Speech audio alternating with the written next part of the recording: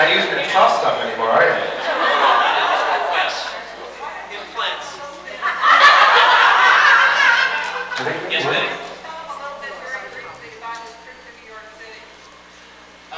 The trip to New York City was very interesting. The Permanence Posse got together with my wife and several of her friends from Cleveland in order to take Vincent on a tour of New York City. He went into Central Park, as I said, and rode the carousel. And they also took him to Catherine's restaurant, which Stone, I believe, used to work within before Ron got all the money and hit it big. And there were other photographs taken. Here's the camera. This is my wife. Yeah. This is our latest production. The one thing that I wanted to say that was really hysterical is my friend who's a bit bizarre, and Chandra Henley, standing in front of CBS like this. And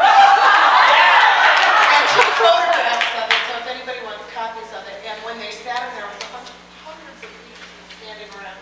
And Lawrence Tish walked out and went, oh shit, and went right back into the building. So we could make a photograph to the purchaser of Vince, as his buddies in New York are going, hey!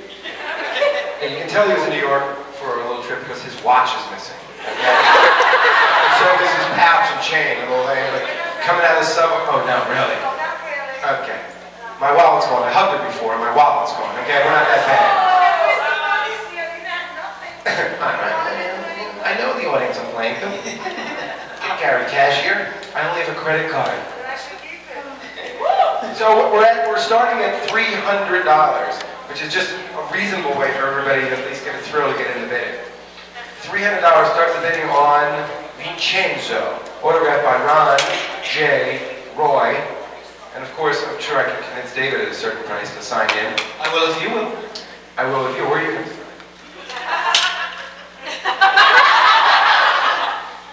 Dancing cheek to cheek. $300. $300. Start the bidding. Any? Sure. You can keep the pen. That's what you're into. Or you're just happy to see me. $300. We'll start the bidding on this one-of-a-kind Beauty and the Beast historical. Eventually, when the Smithsonian Institute creates a space for us, guarantees whoever owns this, whoever owns it will be called on first. And is there any videotape, by the way, of his travels, my travels with Vinny? We did take a few photographs, and there is a photo album which is in possession of one of the other former members of our Cleveland group. But we might be able to obtain photographs from his various travels if we have the right kind of persuasion. Okay, so this is a legacy item. Everybody knows anything about legacy. This is a legacy item. So in fact, the purchaser has to take Vincent on all of his or her family outings as well. And here we are in Tiffany. 3 hours for Space Mountain. Okay. Can you imagine? He's grumbling. Buy me a t-shirt, buy me a hat. Shut up. You know how much these things cost? Have you looked in his eyes? His eyes are very beautiful. Glazed. Well, they don't look, they don't look exactly perfect. They are beautiful. They are antique with all glass. Antique doll eyes. They alone are worth Yes, indeed. A couple $100. They don't make doll eyes like they used to make doll eyes. Ask Betty. Ask Betty, exactly. How's the doll eye market these days? Okay. Did you know doll eye, means that you can't, that your eyes don't move? Did you know that, though? Somebody I knew had a doll-eyed cat. And that's kind of funny, but they had a doll-eyed cat. And the cat Van Morrison song? Yes, to see. So all day long it was like Stevie Wonder.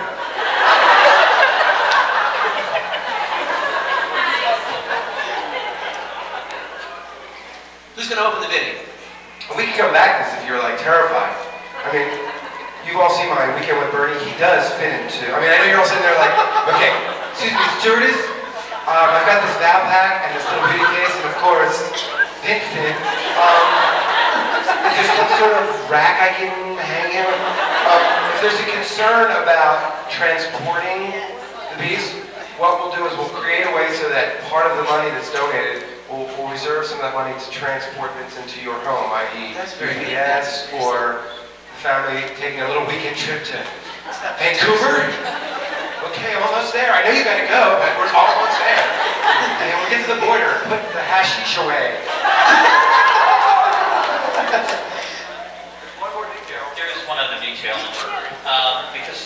Because of the loving care that went into his creation, should anyone who chooses to purchase him decide that they do not have the room to bring him into their own home, if they don't want to go to all the trouble of transportation, Anna and I, or our friends in Cleveland, either one, would be more than happy to give him a home for you and make him available, whenever you desire to have him present.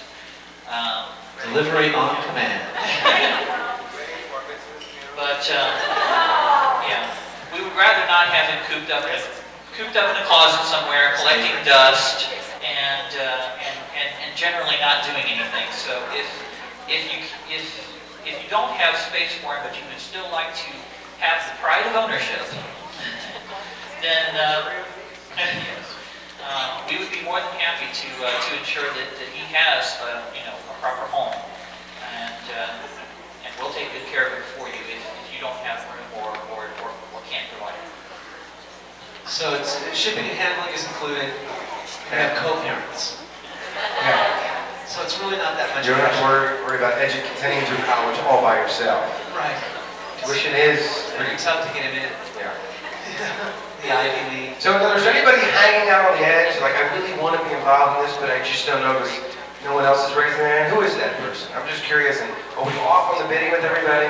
Because this is something that's, again, extraordinary. What do you think, by the way, about this? Sorry, she's got a mouthful of gum. No comment.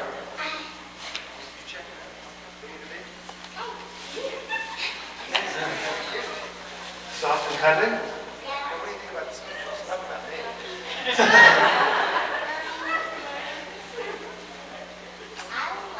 Okay, so what would you, I think we scared people with the bidding. What do you think is a good number? Like 250, would you say? Okay, at 100. 700. Got beaten down to 100. That's where we'll start at. We'd love to get some, yes. Ooh, now there's something that's very honorable, and it means that he gets to play around, live around other people, and they can understand our fascination and our love for Vincent. So the bidding starts at 100, and he becomes a part of the Reach Out mascot program. Does everybody get that? What do you think about that? We need to hear from you about that. Yeah. So I think you had a very, of course, incredible comment that the babies might be afraid of him. So we have to keep him in a place where maybe just the older children would be able to sort of see him and come to him, or yeah. Okay. I mean, there are a couple other things we can do in Las Vegas with him. There's that could assist the children, whether it's someone that they could see or some way that can help generate some more money for them. Because there's a museum here in Las Vegas called the Hollywood Museum now, with Debbie Reynolds' casino, and I know I could probably go speak with her about getting some help from her for the children and maybe giving Vincent a home in her little museum there. So we could like negotiate a whole bunch of things about it, you think? Okay, so that's great. Yeah. So it looks like it's starting to take shape like this. We're gonna like get some money on the table now from perhaps the same way we did it for the costume. You know, the fandom can okay, so the fandom will, if you're all interested, can unite on this. We will raise the money and we will create I will work to create a situation with Debbie Reynolds' casino here in town, so that this will find a home in her museum there, and she'll start playing a game with us at the Reach Out Nursery. And so the bidding is now at 125. Anybody just want to tackle numbers? We'll do the math. So 125 if somebody wants to add 10, 15, remember your count and